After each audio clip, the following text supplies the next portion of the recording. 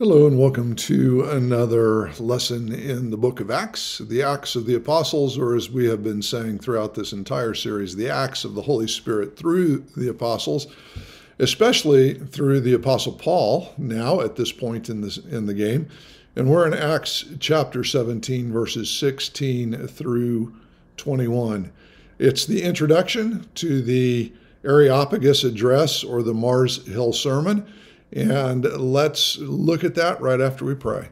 So, Father God, once again, give us ears to hear.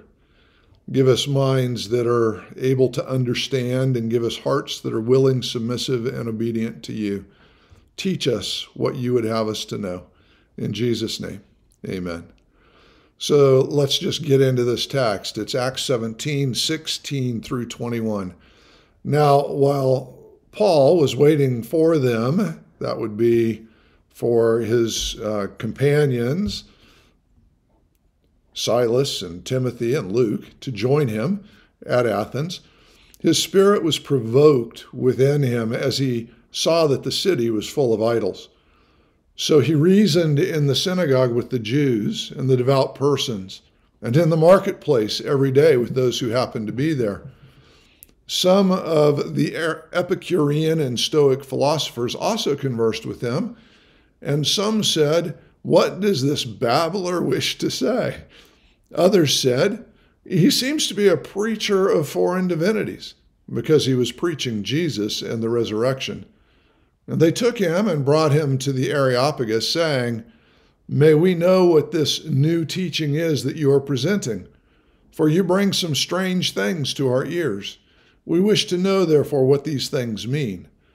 Now all the Athenians and the foreigners who lived there would spend their time in nothing except telling or hearing something new.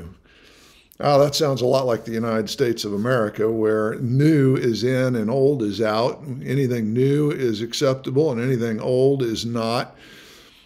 They loved new tidbits. They loved new ideas. And so Paul takes advantage of that opportunity, and he is able to speak to them there in Athens. And so as he's in Athens, his spirit is provoked within him. I wonder how often our spirits are provoked when we see the idolatry, when we see the things that are displeasing to God, when we see a lot of people who are misled, who are following after fads or circumstances, and who are not following the truths of God. How often are our spirits provoked within us? And what do we do about it when they are? Well, for Paul, he was provoked, so he reasoned. He talked to people in the synagogue. That was his starting point, the place where the Jews would meet.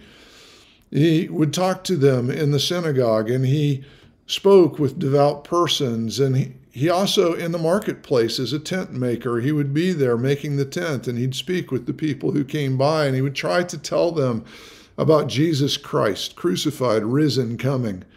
He would try to lead them away from the false idols and the false gods into the truth, the way, the truth, the life that is found in Jesus Christ and Jesus Christ alone. And then some of the Epicureans and Stoic philosophers, the primary philosophical systems of his day, the Stoics who denied passion and says all that happens is good. The Epicureans who said, "Eat, drink, and be merry, for tomorrow we die." So on the one side, you have the conservatives and the staid rationalist and non-emotional. And on the other side, you have the emotional and the party hardy while you live, because it's almost over, the Epicureans. And Paul was speaking to both of them and trying to convince them that there is a God who loves them and who sent his son to demonstrate that love to them. Well, they were interested enough to invite him to the Areopagus because they were curious about what is new. They called him a babbler. They called him a foreigner. They called him a lot of things. But Paul took advantage of the opportunity, and he went and he spoke in the Areopagus. We'll hear that section in our next session, but What I want to ask us today as we think about this text is our spirit provoked within us when we see false gods, false idols, false ways of living, false ways of doing things? Are we willing to engage with those who are living, pursuing the lies of this world and the deceptions of this world? Are we willing to speak up for Jesus, in places where Jesus may not be accepted? In the synagogue, he should have been accepted there. He was the Messiah. He was the Jews' king, long awaited, but many of them didn't want to hear it. In the marketplace, that many of them didn't want to hear what Paul had to say, but he spoke to them and he tried to tell them the good news of Jesus Christ. The thing that I would like us to take away from this little section, these verses 16 to 21, is that we too should be like Paul. We too should pray for a spirit of boldness, for wisdom and the ability to speak with clarity. We shouldn't be intentionally disruptive. We shouldn't be intentionally obnoxious.